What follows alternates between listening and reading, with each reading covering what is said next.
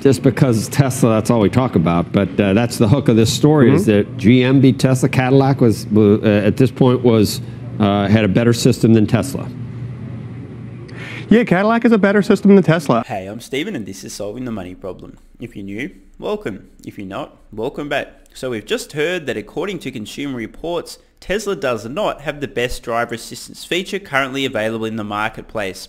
This is a rather surprising finding, so in this video I'm going to share my thoughts and opinions on the Consumer Reports findings and their methodology. So let's get into the video. But first, don't forget, if you'd like 3 free stocks, check out the link in the description to WeBull. Sign up, open a new account, deposit $100, you'll get 3 free stocks. 2 of them value between $8 and $1,600 each. And if you're in Australia, the UK or New Zealand, you can get a free stock with stake, also using a link in the description. Let's get back to it. Kind of like the Wild West out there, right? So everyone's talking about self-driving cars and fully autonomous vehicles. Well, they're not here at all.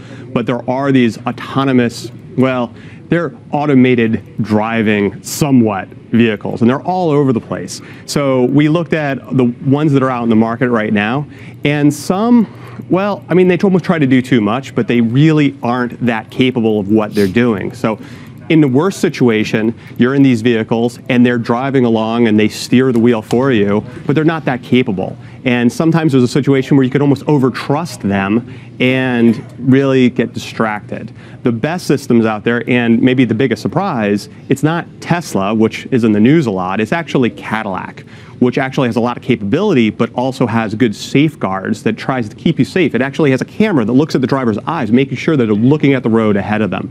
That really is a game changer, and we're hoping to see a lot more of that going forward. Okay, so this would be a great time to actually try to understand the Consumer Reports methodology.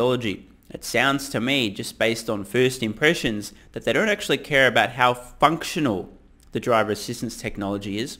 They care about how functional is it, plus how safe does it keep you, plus how much does it baby the driver, plus how many training wheels are attached to the vehicle you're using while you're able to engage this system. So here we are on the Consumer Reports website. I'm just going to read about the methodology. Consumer Reports testers looked at the way each of the 17 systems performed in 5 specific categories: capability and performance, which understandably is probably the most important thing to be measuring, just in my opinion; keeping the driver engaged; ease of use; clear when safe to use; and unresponsive driver. So we can see here that Consumer Reports isn't just rating the capability of the system to do what it's trying to do to assist the driver. They're also factoring in things like how well the system keeps the driver engaged, how easy it is to use, how clear it is, and how safe, and what happens when there's an unresponsive driver. Interesting that, and it, you know, this is just because it's Tesla, that's all we talk about. But that's the hook of this story, is that GM beat Tesla. Cadillac was at this point had a better system than Tesla. Yeah, Cadillac is a better system than Tesla. I mean, in terms of absolute capability, in terms of how the ability to steer within the lane and do speed control, which is really the primary task of these Tesla is very good too. But the problem with Tesla is it allows you to use it in situations, well, honestly, you shouldn't be using it. Roads that aren't controlled, roads that might have pedestrians or stopped vehicles. Oh, I see. So the problem with Tesla's software is that they don't treat you like an infant. They instead treat you like a responsible adult who can read and follow the instructions. You know, like you must monitor the system the entire time and be ready to take over at any moment. Oh, no. Tesla's no good because they don't coddle you and treat you like a moron. You know, here's an analogy. Imagine Consumer Reports was comparing the capability of the internet for finding information versus going down to your local library. Consumer Reports would happily acknowledge, sure, there's a lot more information available on the internet, it's more convenient, more functional, okay, but here's the thing. On the internet, you can look up how to make a bomb if you want to, whereas in the library, the librarian's going to say, mate, you're asking too many questions, sorry, you're not allowed to do that, no bombs for you. This is the argument I think that Consumer Reports is putting forward. Tesla may have the superior technology, but they don't make it safe enough for the misuse cases, so therefore, GM Super Cruise is better overall. Now, I personally disagree vehemently with this methodology, but each to their own. The problem that I really have with this is this stuff makes headlines. And most people, including the Muppets who've been DMing me for the last day, go, oh my god, did you hear about this? What's your opinion? Haven't actually even looked at the methodology that's been used. They've just read a headline and thought, oh no, I don't understand. And they don't really do a very good job of making sure that you're actually continuing to watch the road ahead of you. Just explain the one thing that I don't understand about this is on roads that you shouldn't be using autopilot on, does the Cadillac version of it stop you from doing that? Like, how does it do that? Well, it's actually pretty clever. So what General Motors has done is they've actually mapped all the roads across the country that it's able to operate on in a safer way. So it's divided highways. They've actually done a very high definition LiDAR mapping of these roads. Also known as high definition training wheels. And those are the ones that it operates on. If you're on a road that it's not as confident with, it's going to lock you out. It's going to give you a message and tell you that it can't be operated in that situation. Sir, you are officially banned from the internet. Apparently there's some dangerous information there. We're scared that you might have been able to access some of that, so therefore no internet for you. Go visit the library, it's much safer. Therefore, according to our wonderful methodology, the library is a much better source of information than the internet, obviously. Now let's publish some headlines all throughout the mainstream media so that people can understand how much better libraries are than the internet for gaining information. I hope you guys can see where I'm coming from here. The fact that Consumer Reports have used a methodology that puts Tesla below first place in terms of the driver assistance features, it's kind of embarrassing. Now, I'm not here to judge the methodology, but the headlines that it produces are questionable. And this is where I take a little bit of issue with Consumer Reports. So here we're actually looking at how Tesla performed in the different categories according to Consumer Reports. First off the bat, capabilities and performance, Tesla Autopilot wins out with a 9 out of 10. In my opinion, capabilities and performance should heavily weight the results because this kind of is the important thing. How capable is it and how well does it perform? Crazy, I know. If we look through the other criteria, ease of use, Tesla also comes in the #1 spot, but then things go downhill. What happens in the case of an unresponsive driver? Well, apparently Tesla sucks shit and Cadillac Super Cruise wins by a mile. What about clarity around when it's safe to use? Well, fancy that. Tesla near the bottom of the pile with a 2 out of 10, Cadillac Super Cruise 8 out of 10.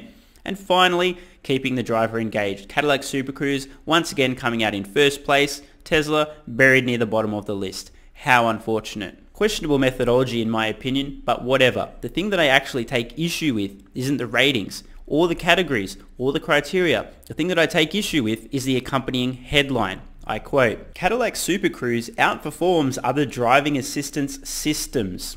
Now, maybe I'm crazy, but I kind of have the impression that the term perform refers to performing the task in question, as in assisting the driver, not monitoring the driver, not explaining to the driver if it's a good time to be using the system, but how it performs. Anyway, a little bit of a side.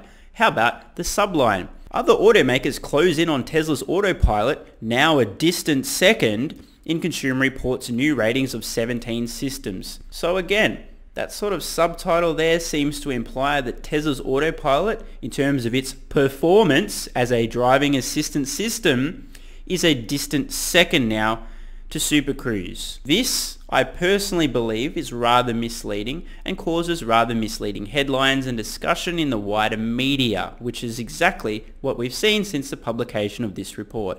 On the other hand, you have Tesla, which you could be honestly on a curvy back road with just one lane that's not even that well defined. It'll engage, but it'll operate erratically. Hey, Jake, let me ask you this. My concern with this was not that GM came out that much better than Tesla on this. My concern is all the issues you just brought up with Tesla, all the safety concerns, and Tesla's still #2 on this list. This was not a 1 and 2 race. There were a lot of other names that came in below that.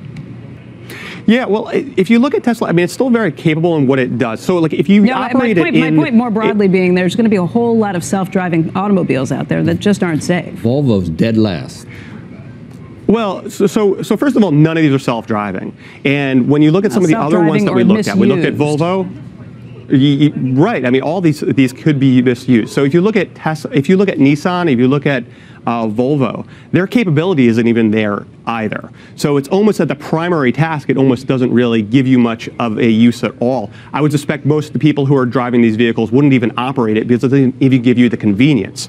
Now you look at Tesla, You look at some of these other ones, they do give you a convenience. For instance, if you are in stop-and-go traffic on a highway, they actually work very well, and it's a nice convenience feature. Not a safety feature, but at least gives you something for the system. So I hope this video has clarified a few things, especially for the people out there who would rather outsource their thinking and read a headline and make a decision just based on that. As I mentioned previously, consumer reports are welcome to use any methodology whatsoever. I personally wouldn't take the same approach, but where I do have an issue isn't so much with the methodology, but with the headlines, because as we know, most people are too lazy to do anything more than read a few words and then make a decision because thinking hurts. Something to think about, even if it's a little painful. I'm Stephen Mark Ryan, this is Solving the Money Problem, and I love you all.